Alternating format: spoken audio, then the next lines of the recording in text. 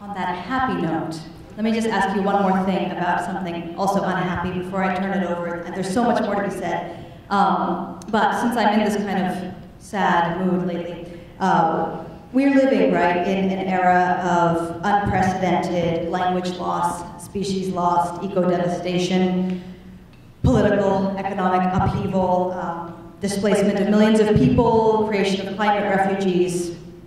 And so it's an irony that this is a moment in which the US, that was a global leader in the 20th century, has now very specifically declined to lead on the issue of climate change, which is arguably one of the biggest threats the world has faced. By that same token, it seems that there is an opportunity for a rising Asia to really lead on this issue. And maybe there's no hope for the world if it does not. So, since we just heard about the wonderful quality of deliberative democracy and so forth, maybe the question is unfair. But can we expect, or should we expect India to lead the world on the issue of climate change, maybe in the adoption of renewable energy and so forth? And is it fair to place that kind of world historical burden on India's shoulders? No, it's not fair, and that's precisely the challenge we're facing. You see, the developing countries are still facing a reality that the rest of you in the developed world have long since bypassed. That is that there are at least 600 million people, of whom about 400 million would be in India alone, who around the world cannot take for granted what all of you would assume as a basic human right, to flick a switch on a wall and have your room bathed with light. Right? And when electricity connections don't exist in so many households, that's how basic the challenge of development is. Now, no one has yet found a way of generating electricity for mass consumption without producing greenhouse gas emissions. So the fact is that you are looking at a situation in which, unless and until there is some new technological revolution in bringing mass electricity out of hydrogen, or solar cells become terribly affordable, or whatever else it is, we are still looking at a situation where many poor countries, including India, are going to say, I'm sorry, we still have to reach a basic level of offering decent living standards to our people. And so you cannot expect us to make the sacrifices that it's reasonable to demand of you to make. Whereas the Western world says, you know, we're used to a lifestyle in which the per capita emissions we generate are 25 times what you generate, and yet we want you to tighten your belt. So that's the unfairness of the entire debate. The Industrial Revolution really took place from about the early 19th century, early to middle 19th century, and the countries that profited from it de facto also contributed over 90% of global greenhouse gas emissions that have led to climate change in our time. So what the developing countries have argued is, yes, we have a common responsibility for climate change, but it's got to be a common but differentiated responsibility because there are different costs and burdens involved.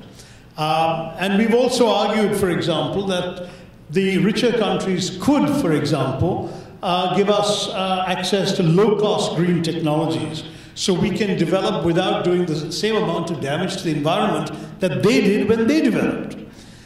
They've been quite reluctant to do that, and their argument is again based on their systems. They say that most of our technologies are in the private sector, and the private sector exists on the basis of fair reward for innovation.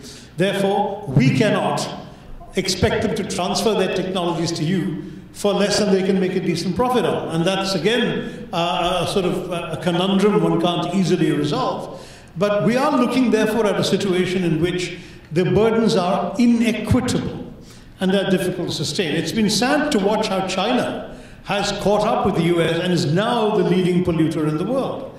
When it was a poor country with people living on the absolute edge of poverty, it was a good guy on the climate change thing. Now it's actually become a very major polluter. India still isn't. India, at 17% of the world's population, contributes less than 4% of global emissions. And China, with 17.5% of the world's population, is up at 22%. And of course, the US and the developed world, with about 5% of the world's population, is contributing 27, 28, 29%. So if you look at all of that, to work out a fair solution that is acceptable to all sides becomes as challenging as it's proved to be. As you know, Donald Trump and company have rejected even the principles agreed in the Paris Climate Change Accord, which was the mildest version of acknowledgement on all sides of this principle. So I'm sorry I can't give you an easily reassuring answer. We can help lead thinking and talking about this. In our own countries, I think it's very clear that a country like India will never reach, never is a long word, but never reach the level of per capita emissions the US has reached.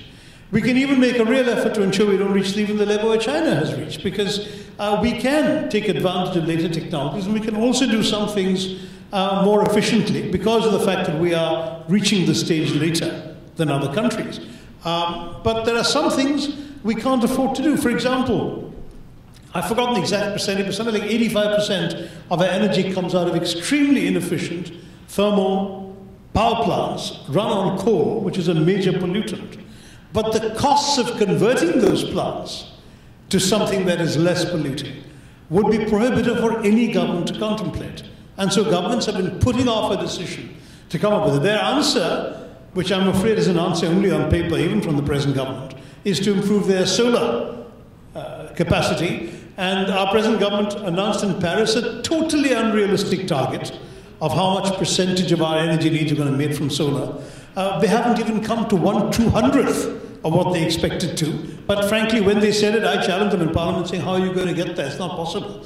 And this is part of the reality. You know, governance is not about waving a wand or fulfilling some ideals. It's about making tough choices involving real people whose real needs you can see before you every time you're going to get their votes.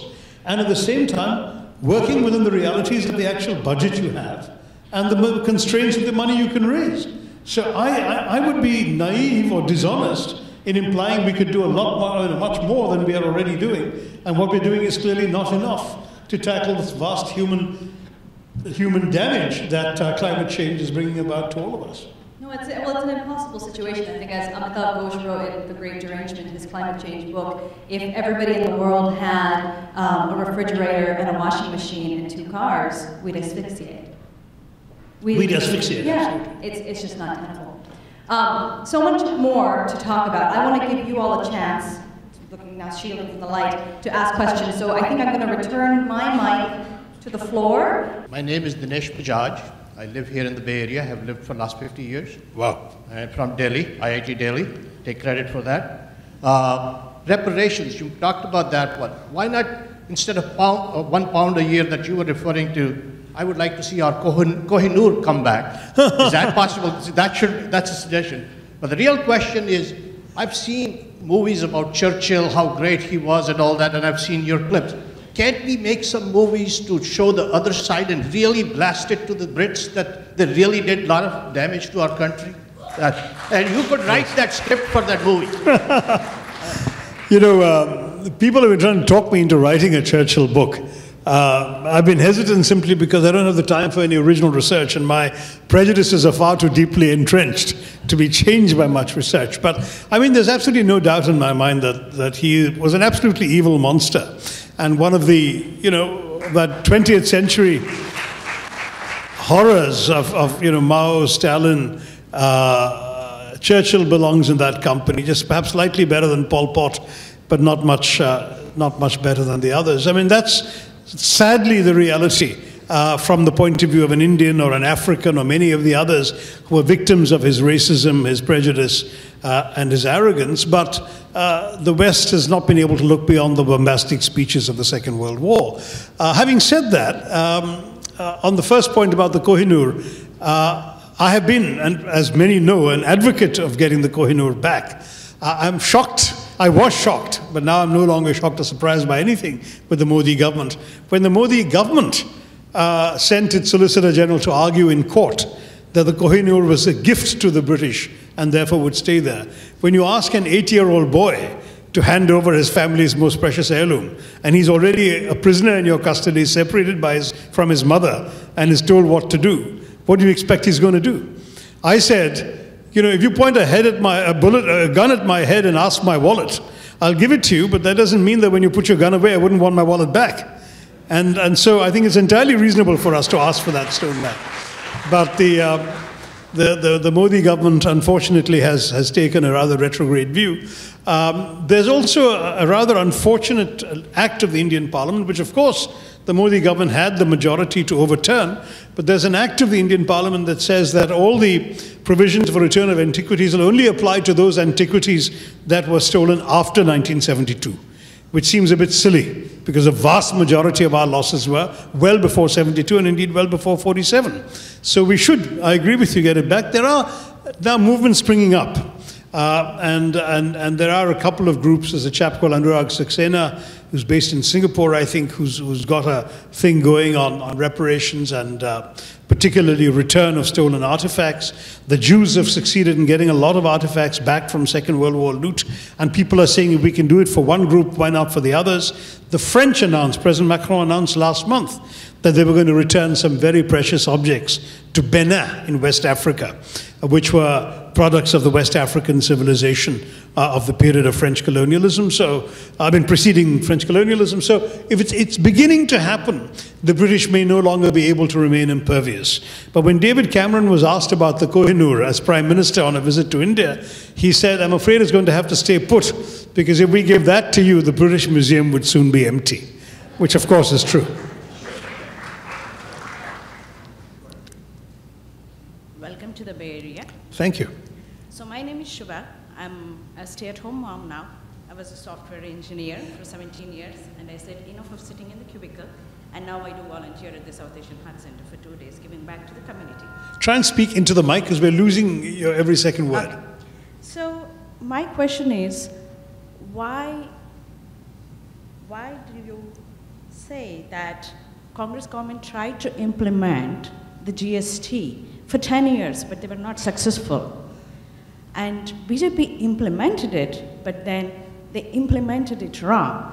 So should I consider this as Congress government tried to implement it for 10 years, but they were not successful because BJP government opposed it? And is it the failure of the Congress government, or is it the success of the BJP government because it implemented so quickly? No, because the GST could not have been implemented without the cooperation of the opposition, particularly the state governments. And the opposition to the GST was led by the Chief Minister of Gujarat at the time, Mr. Modi, and by the BJP party in Parliament as well. So the GST was never adopted. It has to be a law first before you can implement it. Whereas when Mr. Modi brought the GST, after battling hard for some improvements to bring it closer to our idea, we finally surrendered in the national interest and we helped pass the law that made. So if you have a constructive opposition, you can get laws passed and then you can implement it. But the way they implemented it is what I'm criticizing. Had the BJP agreed to the GST that we brought in, our concept was much simpler. We had a draft bill that they did not allow discussion in Parliament.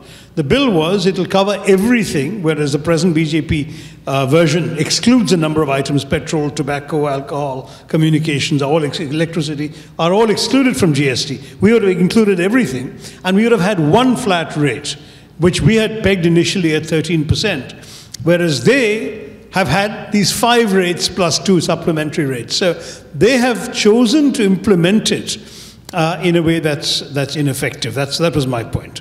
But the Congress party never had a chance to implement it at all because there was no adoption of a law, because the law was resisted by the BJP. The GST law is actually a constitutional amendment and needs 2/3 of Parliament. We couldn't have passed it without the BJP. So, in effect, so is BJP more successful now because it implemented and convinced the opposition to do it? I'm sorry, I missed that. There's a long line behind you, okay, but just quickly. This. Okay, so I just have just one more very quick question. Okay, we leave that GST. Welcome to the Bay Area, Mr. Thank you. I'm a big fan and admirer of you. Appreciate it. Thank you, sir. I like to understand from you, what are some of the qualities of Rahul you think that kind of qualify him to become a prime minister?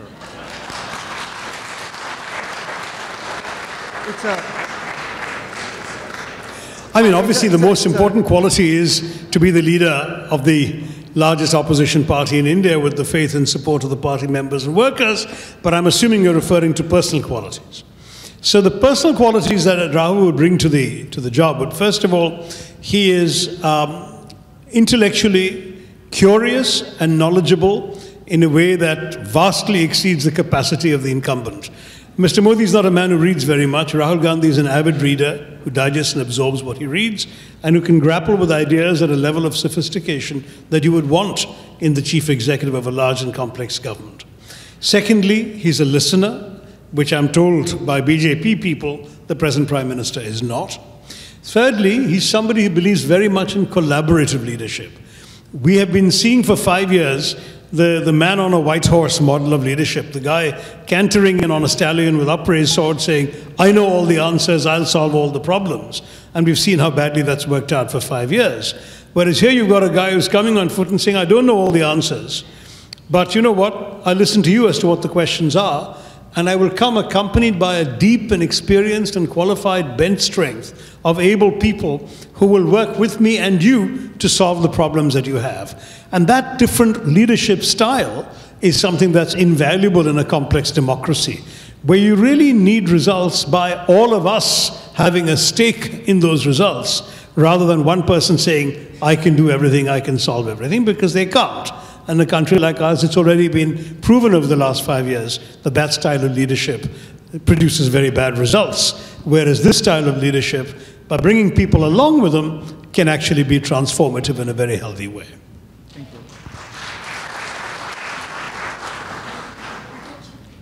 Hello, Dr. Tharoor. Wish you all the best for your Lok Sabha election. Thanks.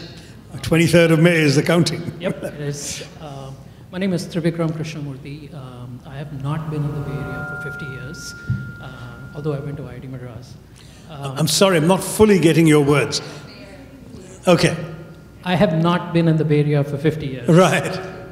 My question to you is about the demographics of India. Now, India's median age is 27. America's is 37. And yet, when you look at the political class, can you hear me better now? For some reason, it's coming very muffled. Okay. Is it better now? Yeah, much better. Okay. So my question was about the demographics of India, and I'll contrast that a little bit with America's. India's median age is 27, America's is 38. And yet when you look at the political class, there have been three American presidents who were elected president when they were in their 50s. And you have to go back all the way back to VP Singh to find a prime minister who was elected in their 50s. Now, if you look at somebody like Barack Obama, who's prima facie a bright guy, like you are prima facie a bright guy. But if you look at Barack Obama, he shot to prominence in 2004, and it took him all of 4 years to become president. You, if I may say so, have been, for lack of a better word, languishing as an MP for the last 10 years, and you know spring chicken. Now why is different system? Well, if I may, could you please give me a deeper answer than that? It seems like the geriatric class has a stranglehold on politics in India. Why is that?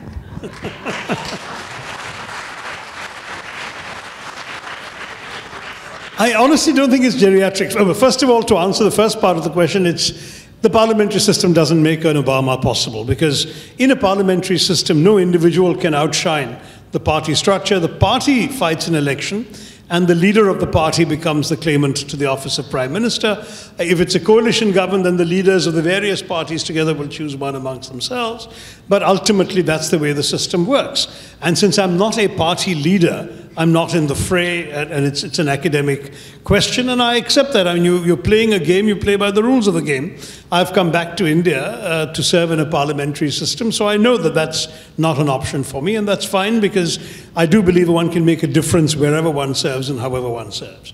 Having said that, the question of geriatrics is a good one, because what happens in a parliamentary system very often, it's those who've served the longest who have the stranglehold on the positions at the top. They're not necessarily the oldest people. I'm actually much older than many of the people who are ahead of me, as it were, are up the ladder in the Congress party, because they started much earlier. They came into politics in their 20s. And there are young people, some of my close friends and colleagues amongst the younger generation, like Milind Deora, Sachin Pilot, Jyotiraditya Scindia, all of these guys were elected in their 20s and 30s the first time. And the seniority they have in the party will outstrip me in my 60s, because they've been around that much longer. So it is length of service related rather than age related. So I can't pull my age on them, because geriatrics will eventually help me. But I can't, because they have served longer. So they're the ones who actually would be considered as having been there. Because I spent, I lost 29 years of public life in India by my service in the UN. So I have to accept that too as part of the rules of the game. Now, there are always exceptions. I mean, Dr. Manmohan Singh is somebody who really came out of a very different background and found that opportunity. But the system, by and large, if you're looking at the classic political leaders who have risen to the top, rewards parties rather than individuals, and rewards individuals within party structures who have a party backing for a particular position. So yeah, we won't have an Obama. And that's simply the way things are in India, and it would require a change of system, which I've been advocating, not for myself, but in the interests of a more efficient governance of India. But it's not going to happen, because to get a presidential system in India, you have to get the consent of the very politicians who know how to operate and manipulate the parliamentary system, and they're not about to give it up. They'd rather have the system they know than one whose theoretical benefits some America returned wonk is pointing out to them. So, there we are.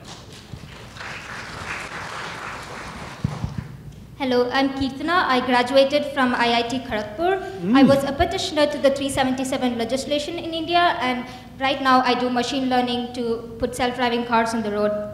I'm also a Malayali, and my sisters live in Thiruvananthapuram. So Great. My question to you is, as your most recent term as MP comes to a close, what do you think are your three most significant achievements? And secondly, as a politician, how do you differentiate between how to do the right thing and what majority of the electorate believes in? That's a very tough one, actually, because you have to strike a balance between being an effective representative of your electorate and being a thought leader at the national level. So on 377, I took a gamble, because I think objectively there is no doubt that my electorate was not in sympathy with me on that. But it was happening at a time that was still, the elections were still some years away. I could afford to take a risk. And I also felt it was morally the right thing to do. Plus, it wasn't a hot button issue that had inflamed people. There weren't protests in the streets of Thiruvananthapuram. It was a risk that was a calibrated risk that I could afford to take. And I did, as you know, stand up for the rights of Indian citizens to have the government out of their bedrooms. In the end, the courts were the forum where we won. So I can't list that as an achievement of mine, because I was shouted down by the BJP MPs on the two occasions I tried to introduce that bill. But in the end, the right thing happened thanks to the judiciary. When you ask me what are the three biggest achievements, they won't be legislative achievements, because in our system only the government of the day can pass legislation. So I've made some I've made some important speeches in Parliament that I'm proud of, that will stand the test of time on YouTube, whether it was on the juvenile justice bill, for example, or challenging the budget of the government, or speaking up in terms of the Jallianwala Bagh issue. Or they're good speeches, but that's all they are. They haven't actually affected laws. But if I come down to what I've done for my constituency, I can pick three things very easily. There was a national highway bypass project that had been stuck for 40 years. After the stones had been laid in people's backyards, the funds had lapsed and the project had never been built. And people came to me with tears in their eyes saying that these stones meant they couldn't sell their land or do anything. Everyone would say, well, the government can take over your land anytime, so why should we buy it? And they were saying either get the whole project cancelled or get the road built. And I took that up as a challenge, and with an enormous amount of effort, hundreds of meetings and phone calls, chasing after the ministers, chasing after the bureaucrats, got this included in the UPA budget, got the surveys done, which included chasing a dozen ministers to get the surveyors returned from other duties to conduct the survey in time, got this thing completed on time, got the file signed, and got I even called the government press office to ensure that the full details of the project were printed in the government gazette before the 12-month deadline at the end of which the project would have lapsed. And having done all of that, I got the first funds transferred for the land to be purchased before the 2014 elections, so that the BJP couldn't claim credit for my work, as indeed they tried to do after they won in 2014. But the money had already been spent, the land had been bought, and the road has been constructed. It's about 90% done now, and that's going to be a landmark achievement. In fact, at 100 points along the way, I've had to intervene personally to deal with community objections to the road, get the bureaucrats in from the National Highway Authority, resolve problems, create overbridges and underpasses to resolve traditional right-of-way issues, and finally we have a road that's going to transform the lives of generations yet to come. And I know that was because of my effort. So that's something I'm very proud of.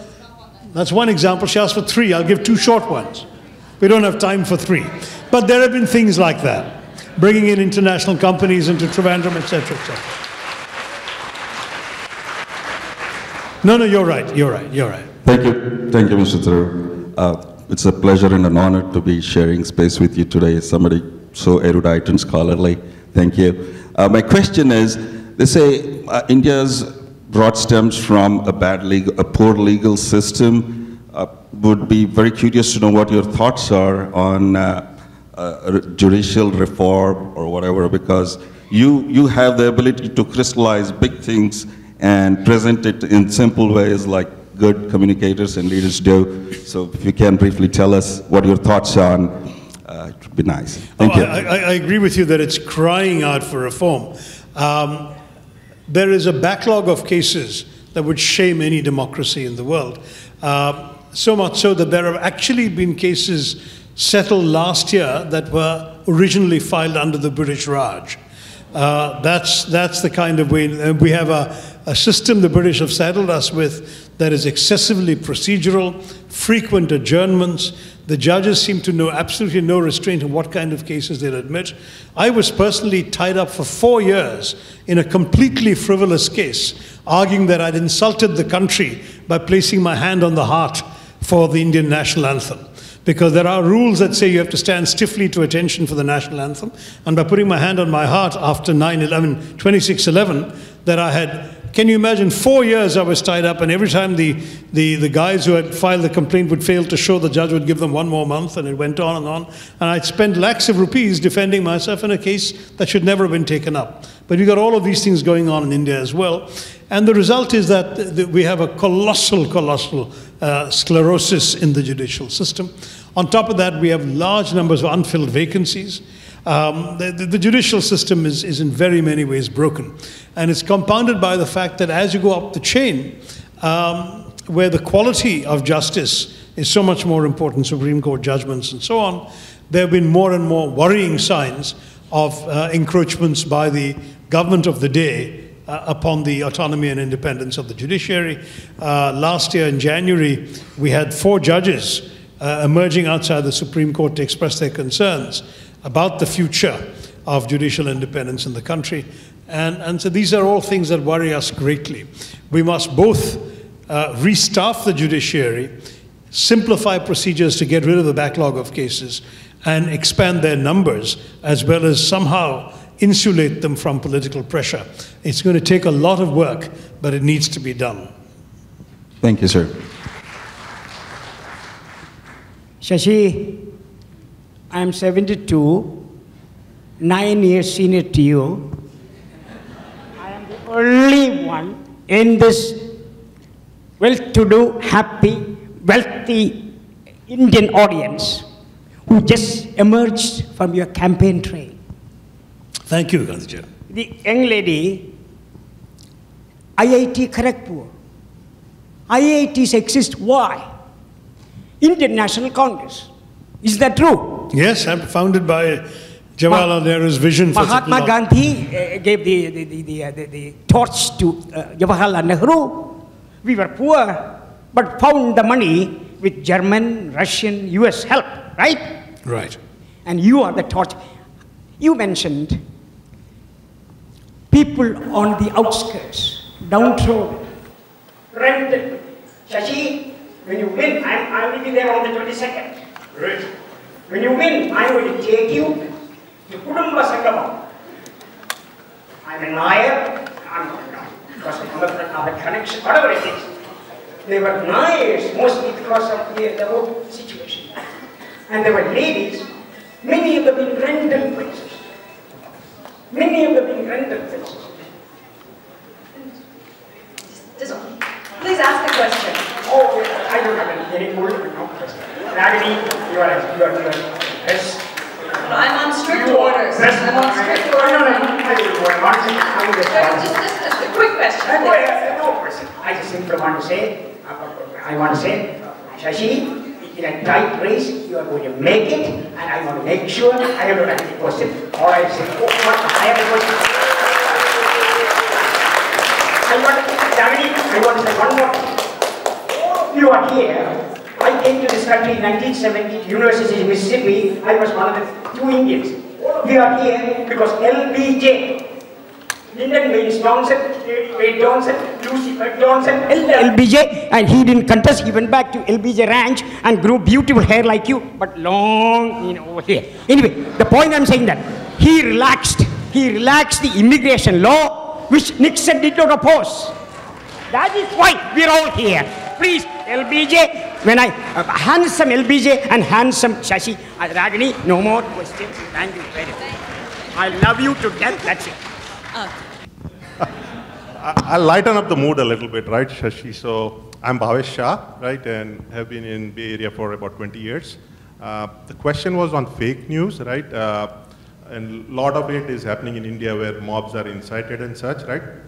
So if Rahul Gandhi Congress government comes to power, are you guys thinking about some sort of regulation or framework to kind of mend the social media? Because I mean, a lot of people like you and us here with intellect are able to kind of discern the news, but there's a lot of people who are not able to, and that causes grave harm, right?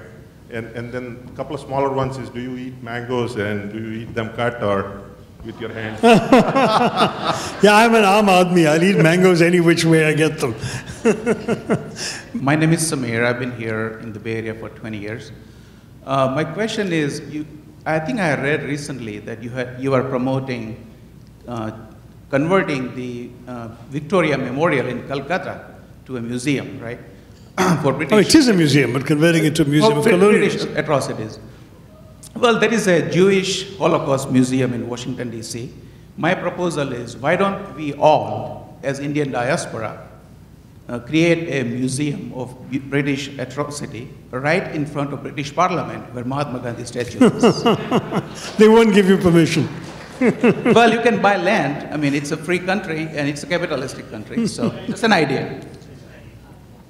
Now, there should be a museum in London, I agree with you, but probably not directly there, you won't get the land. But anyway, I mean, I'm all in favor of a museum on colonial atrocities. Hi, Mr. Tharoor. My name is Aditya. I'm an engineer here, originally from Kerala, from Kasaragod, the other end of the state. Huge admirer of yours. Thank you. As a liberal voter, I think that the Congress Party is a natural home for people like me.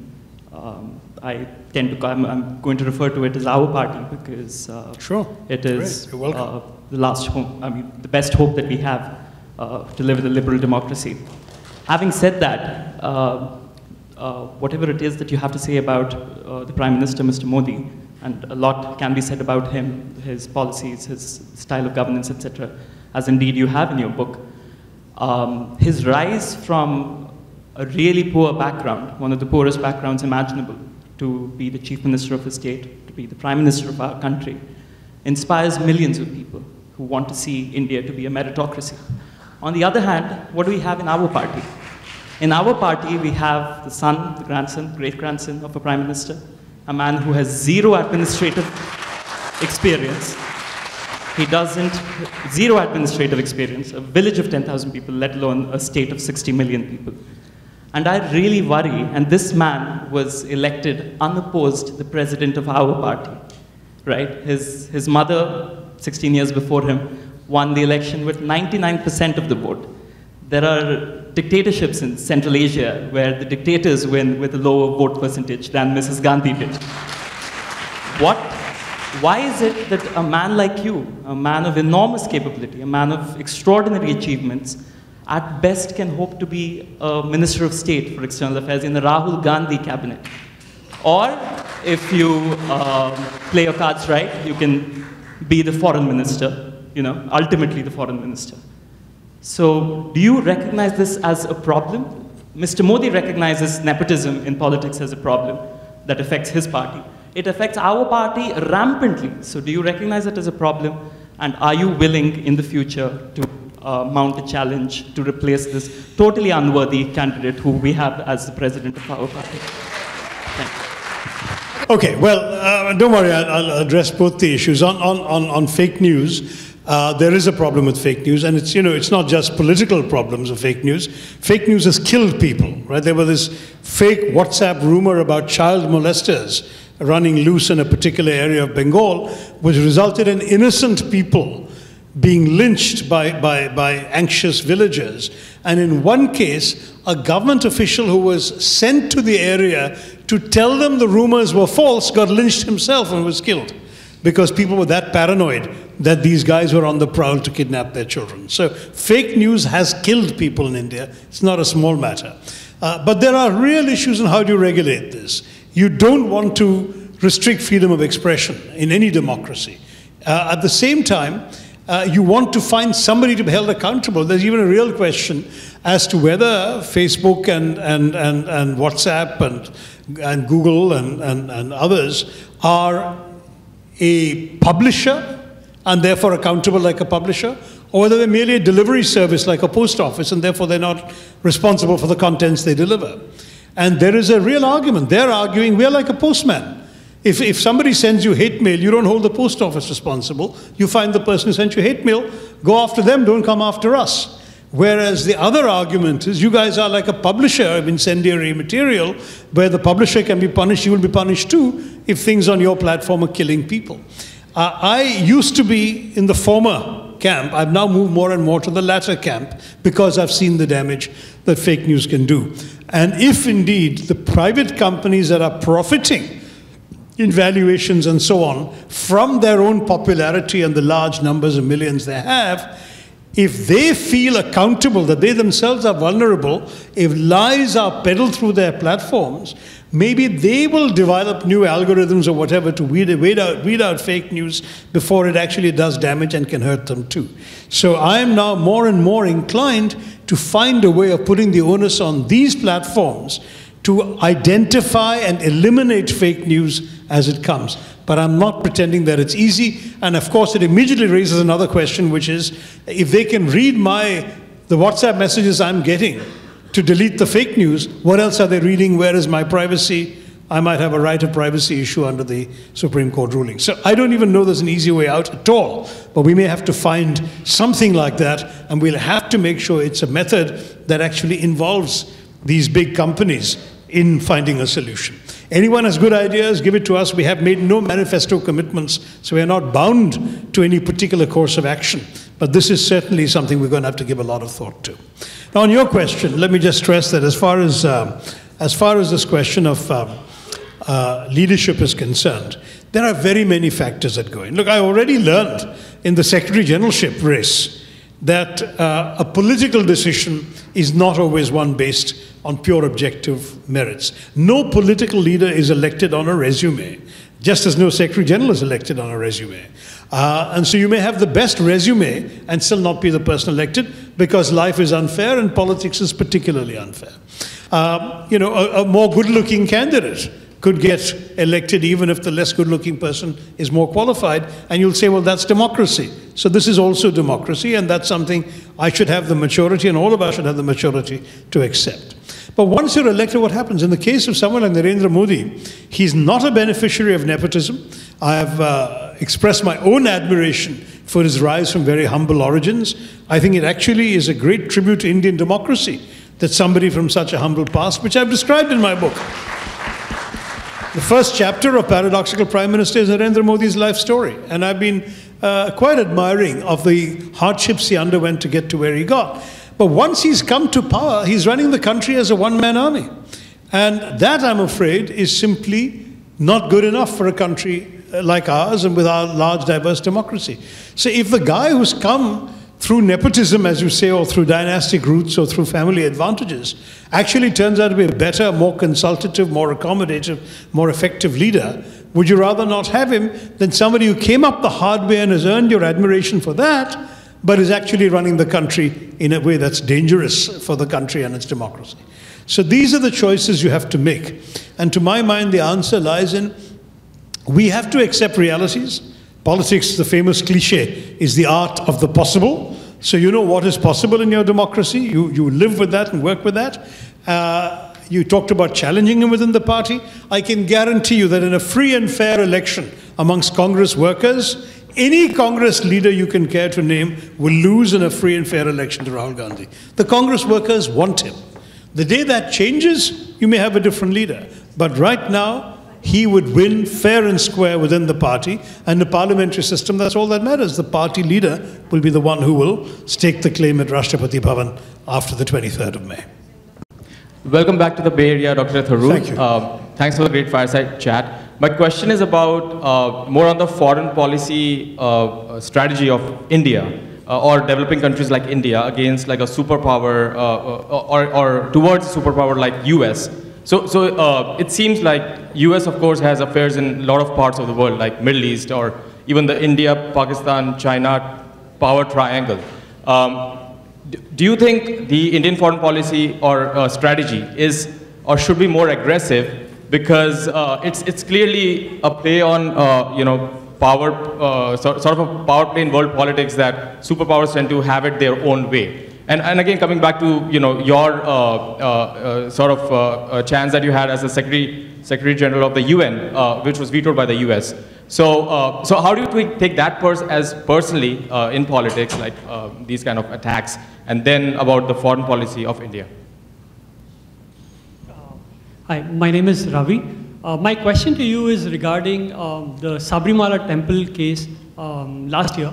And the question is, where do you stand between, I read your article where you mentioned that as a liberal you were a little torn to stand between, between gender equality and religious freedom, and as an extension, freedom of expression and religious freedom. So where do you stand on that? Sorry, there are no laws here, and so I know I'm being a bit of a dictator, but can we have maybe one more woman, since we can only have one more question?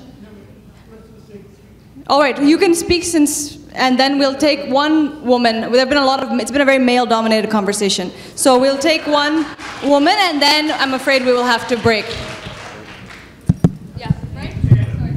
Dr. Shashi, good evening. My name is Raghavendran. I am from a small town called Madurai in Tamil Nadu. I live here for the last 10 years, and I'm a history buff myself, and I'm a great admirer of your work on colonial Indian history. But sir, this is the election season. I hope after the elections you would kindly reconsider the stance on Tipu Sultan, especially given what has happened in northern Kerala. And I've been an history buff, read so much and spent so much time in northern Kerala myself. And he himself is a paradox, like Mr. Modi. So I will be grateful if you could reconsider your stand on Tipu Sultan after the elections. Good evening, welcome, and we're looking forward to seeing you win soon. I'm Gauri, I'm a graduate from Wharton School of Business. Growing up in India, I really admired Dr. Singh's presentation and how he liberalized the economy. But I was a little disappointed about how he seemed to have his hands tied behind his back when he became the Prime Minister. So I was wondering, how do you think we can change policies where intellectuals like Dr. Singh, like yourself, can actually help implement policies which will help us make progress without having to defer to that party high command, whether it's the BJP or the Congress? Okay, maybe that young girl could have the last one then. You really have to stop. You really have to stop. I'm sorry. Hi, I'm a reporter with Bay City News in San Jose. I have a question about Indians in the Bay Area. Based on your idea of inclusive Hinduism, do you think that Indians in the Bay Area, especially those who are wealthy, have a responsibility to pay more attention to... Little closer, I'm not getting... Can you hear me now? Yeah, do you think Indians in the Bay Area, especially those who are wealthy, have a responsibility to pay attention to marginalized groups locally? You mean marginalized groups here or back in India? Here. Here? Yeah. Okay. So that's four really unconnected questions. So let me see if I can tackle them very briefly. On foreign policy, obviously the Congress Party has a very long track record of how we would conduct foreign policy. So you needn't worry that it'll be in safe hands. US relations is something that we're very proud of having done a great deal to cultivate. The Indo-US nuclear deal took place on our watch. And I might say that from both sides, that is both from Washington's perspective and New Delhi's, Indo-US relations have reached a place where you can really genuinely say they're beyond partisan politics. So don't expect any major changes, even if the government changes in India, just as we didn't expect any major change when the government changed in Washington. I think that now they've reached a certain level of stability in Indo-US relations, which will continue. And I might add that the Indian-American diaspora is a hugely contributory factor. You're not people whom American political representatives can afford to ignore. Your voices will count in the American process, in the American political system, and you are invaluable to us. And similarly, because you are who you are, you can't be unaware of India anymore in America. And I think for both these reasons, we're going to have a good, stable relationship with the US. That was the first question. The second was on Sabrimala. I can say that, as I've explained in the article you refer to, young man, I was indeed torn because, like most people, I initially welcomed the Supreme Court verdict as a sort of Indian equivalent of Brown versus the Board of Education, that the court was bringing about a change that perhaps the political system might not have been capable of doing, and the judiciary is often a means for change, and I welcomed it as a blow for equality. But then I saw the reaction of people in my own constituency, particularly women of the very age group that was supposed to benefit from the judgment. And they were extremely agitated. They were out in the streets in spontaneous protests, which is why the BJP also changed its mind from their initial welcome of the judgment, because the people felt that something really fundamentally sacred to them had been violated. There was a visceral reaction, like being kicked in the vitals. And I started now making a point of talking. For a month after my initial statements, I was silent on the issue because I was talking to people and figuring out what they really felt. And I found overwhelming rejection of framing the issue as an issue of equality. They said, we don't feel unequal in Kerala. We are more than equal as women. But we feel that this is an issue of sanctity, and the sanctity of our faith is being violated. Of course, how you frame an issue often helps guide you to a particular answer. So the moment you see this as an issue of sanctity, you realize that indeed the laws of civil equality and discourse that apply in civil situations are often made exceptions of in religious situations. In a Western democracy like America, you could not run a private club with a law that says that no women can be office bearers. But in the Catholic Church, you can have a rule that no women can be priests or bishops. And there's no problem because the church is, in a sense, a law unto itself. And why can't the same principle be applied by the Supreme Court of India to a temple or a mosque is the question people were asking. That religion is not subject to the same rational principles of civil equality as other things are. And I must say that I came around to that argument. I was balancing my own political principles and convictions on the one hand with my duty as a political representative to represent the passions and beliefs of my own voters and whose name I claim to speak. So I adopted the position that you saw me adopt, and I've stuck to it. The difference between my position and the BJP's is that the BJP actually was in a position to do something about it. They were in power in Delhi. If they really wanted to solve the problem and ease the pain of the believers, they could have done one of three things. They could have submitted a central government review petition to the Supreme Court. They didn't choose to do that. They could have brought in legislation. They have a majority in Parliament and overturned the verdict. They didn't do that. Or they could have got their own hand-picked president to issue an ordinance. They didn't do that. So it became very clear they had no desire to solve the problem. They wanted to keep the problem alive, to exploit it politically. And they conducted demonstrations and marches and obstructed worshippers and converted a sacred shrine into a place of political theater. That I was opposed to. But I said it's a constitutional problem, you must solve it constitutionally. And so I have been advocating, including on the floor of Parliament, a legislative remedy to place certain religious practices beyond the purview of the courts. At the moment, no one has grasped that nettle. The issue is still very much alive. We'll have to deal with it in the next Parliament. Shashi Mama, I think actually, sorry, I know that there were other questions, but we do have to cut it off. The organizers wanted to make a brief presentation right now. So those of you who have asked questions... I'll give one sentence answers to the last two. What was yours? Remind me, young lady. Do you remember?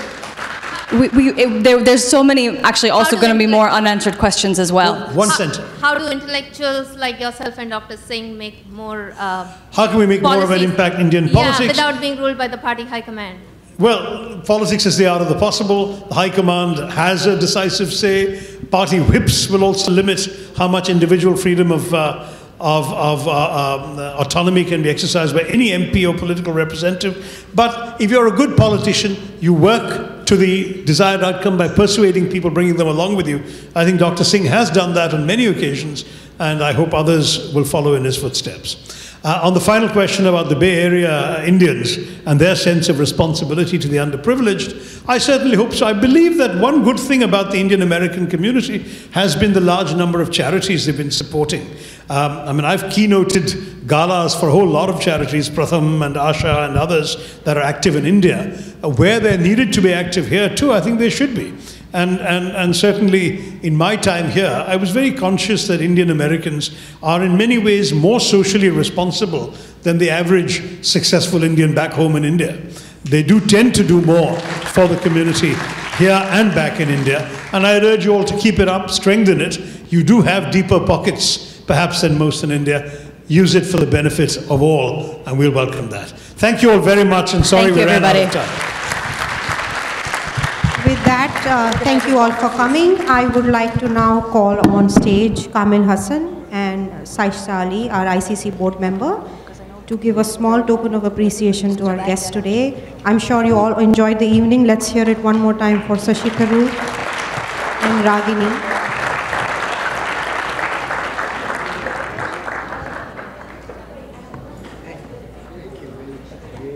This is amazing.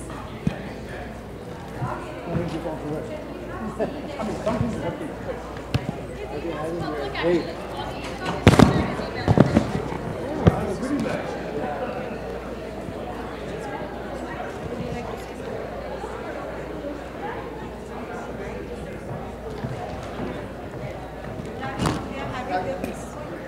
We're getting a goodie bag. Thank you.